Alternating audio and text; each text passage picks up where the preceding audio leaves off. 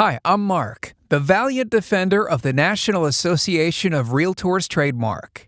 The real estate world is kind of crazy at times, isn't it?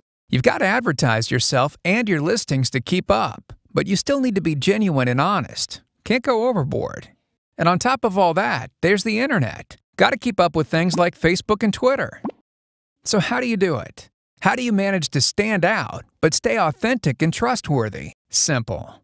If you're a member of the National Association of Realtors, you use the mark. The Realtor mark tells everyone around you that you are more than just a real estate licensee. You are special. You are trustworthy. You adhere to a code of ethics that protects clients, the public, and other real estate people. Using the mark tells people that you are committed to ethical practice and high standards of real estate service. Okay, but here's the thing. If all members don't use the mark correctly, no one gets the benefits it provides in delivering that important message. None. Nada. Zip. Zilch.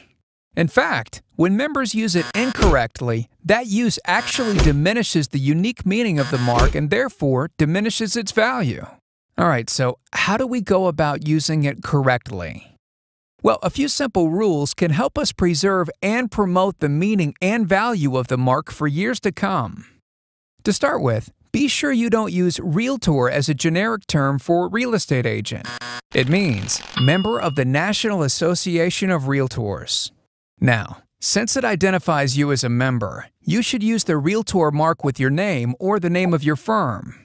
Something like John Smith, Realtor, or Sunshine Realty Realtors, or even www.johnsmithrealtor.com.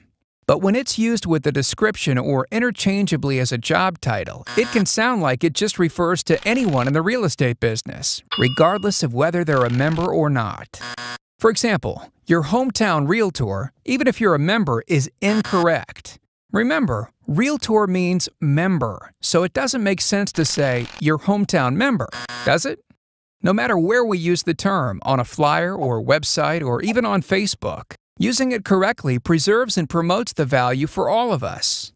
These and other rules about style and form may seem inconvenient at times, but all of them are intended to preserve the value of the mark. With a little help from Realtors everywhere, all members can continue to enjoy the benefits the mark offers for years to come. To learn more, check out the Realtor trademark page on Realtor.org.